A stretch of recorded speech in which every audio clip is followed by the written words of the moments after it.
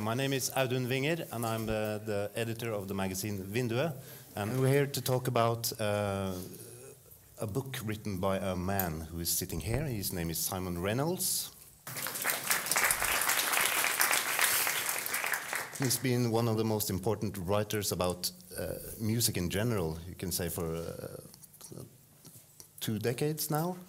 But your latest book, Retromania, Pop Culture's Addiction to Its Own Past, has touched on something in our time. Yeah, I've had some unfriendly reactions from people. So basically you're traveling around the world talking about that it was better before. Well, that's what some people say. The people who don't like this book say he's getting old. He's old. This is.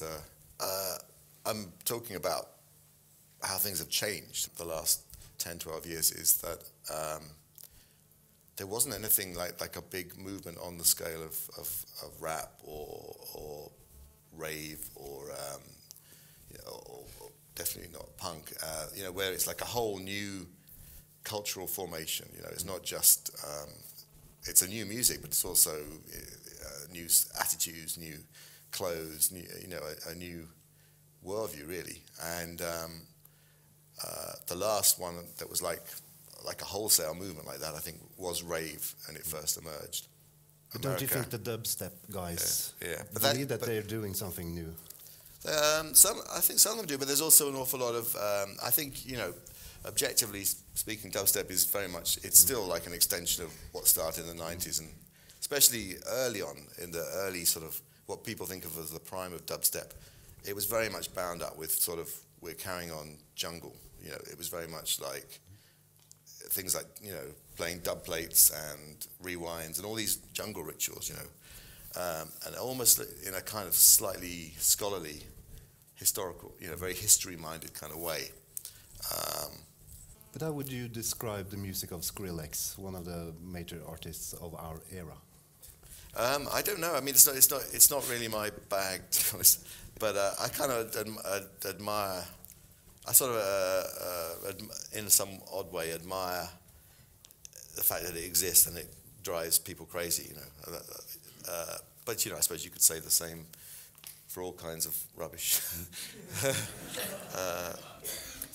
is something. I saw the Grammys the other day, and it was kind of cool. Deadmau5 making these weird sounds, these sort of wobbly bass lines that are all kind of really baroque and twisted.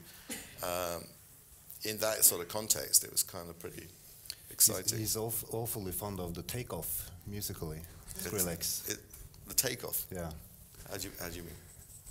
Like the climax. Yeah. It's a series of climaxes. Yeah, it's a bit wearing. It's not deep music, but I think it was better in your day. There's a place for that kind of shallow, unearned euphoria. I think this sort of Pavlovian reflex type effects in music. Like so many people are doing like house music again. Sort of, and that's like a style of music that's been around for 25 years. But house music is folk music now. Yeah. Something you play for your children to make them sleep at night. Yeah. Or to wake up. But talking about Skrillex, his latest EP will bring us back to your book Retromania, because on his EP he's doing a thing with the Doors. Yeah. Isn't that something? There's actually a funny little mini. You could make a little mini tradition of the Doors and dance music. There are various classic rave tracks that sample Jim Morrison. This guy called Asen did a track called Close Your Eyes that samples from Celebration of the Lizard, all this stuff about go insane, close your mind, all this kind of stuff. And then Fatboy Slim did a thing sampling some Jim Morrison poetry. He did a track called Bird of Prey that samples one of those sort of poems that was on American Prayer. And, there's certainly, the whole idea of that sort of apocalyptic thing the Doors had has a certain fit with dance music. And it's a continuation. Yeah. I can look in the content page of your book because this Retromania thing, it's a disease. How would you describe this disease? The various stages of the. Did I say that? No, I'm saying. I have a pun. I have a pun where I say something like retro.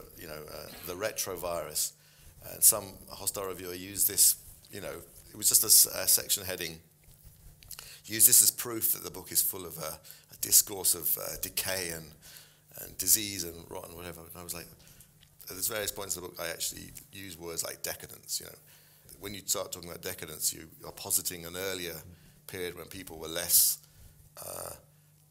ironical, less knowing, less sort of sophisticated, less tangled up in knowledge and reference and less civilized, basically. We can talk a little about the revival industry. Last week I did a really decadent thing. I paid 600 Norwegian kroner to see a band called The Musical Box, who tours, and they play The Lamb Lies Down on Broadway by Genesis. But not the album, the live version. Oh, right.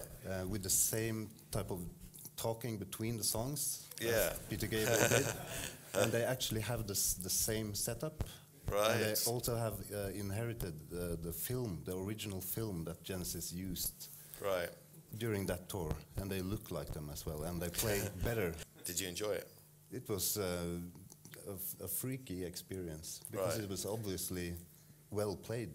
And all the Genesis fans in the house they got a trampeklapp, as we call it in Lillehammer. Yeah. And the Genesis people, they have put their OK stamp on it. So did they? Right. So I guess they're the continuation of that band. I like the idea of rock retro as being a bit like classical, becoming a form of classical music. But there's a big difference, I think, because classical music is based around repertory, and it's different orchestras taking the score and doing their version of it.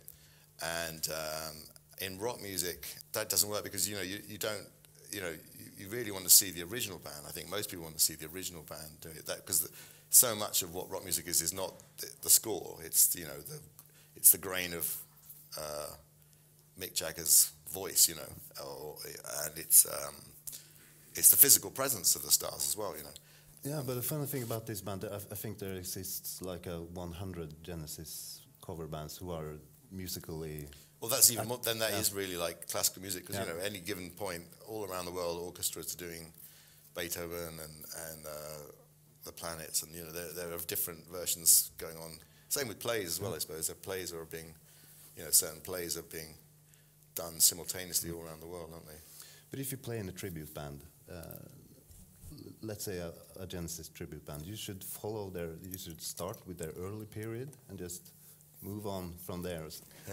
And you have to fire some of the band members and cut your hair and stop drumming and go to the front of the stage.